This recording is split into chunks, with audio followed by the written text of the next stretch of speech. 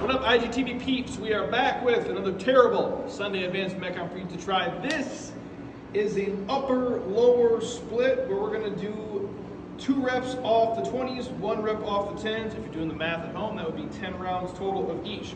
How we're going to chop this up is we're going to do all the upper patterns together, then move on to the lower body stuff. So when you guys start, you would do the 20 floor presses, 20 dumbbell rows, 20 overhead presses. Then you would go down to 18 floor presses, 18 rows, 18 overhead presses, 16, 14, and so on. Once you zero that out, then you move down to the dumbbell deads, the squat, and the reverse lunges.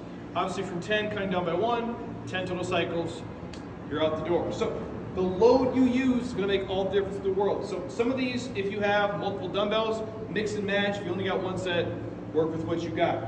With the dumbbell floor press for 20 reps, it doesn't matter to me the grip you guys choose to use. Most of the time in-house here, we'll teach the neutral grip.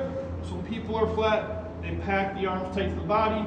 They'll go 20 floor presses from here. If you guys want to go heavier, that more kind of traditional bench press style, you can press 20, obviously from the bottom.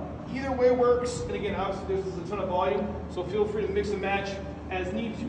Then, we've been through before the normal dumbbell bent rows, hinge at the hips, the back is flat, just squeezing, whether it's neutral grip or if you guys want to go underhand, overhand. Again, there's a ton of volume here, feel free to mix it up. And then the 20 overhead presses, locked in tight, 4 range of motion, 20 presses overhead. Like I said, you go down to 18, 16, 14, and so on. Once we hit 0 on the upper, we'll go down to the lower body section, the dumbbell deadlifts. Real simple and basic, depending on how heavy you guys are loading this.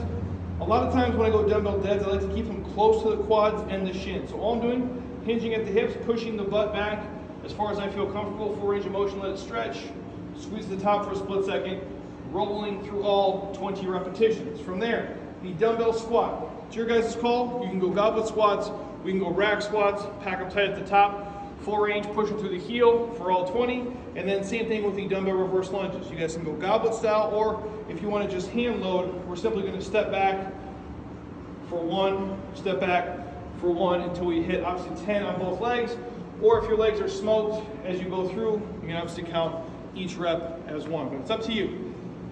So that is the day. This is a lot to get through. So again, pick a load you can handle, probably light to medium should be good. And as the volume cuts down, if you want to go up in dumbbells, that works as well. Make it a little more strength focused, but either way, this thing will melt your face off. Tag a buddy, tag me, and have fun.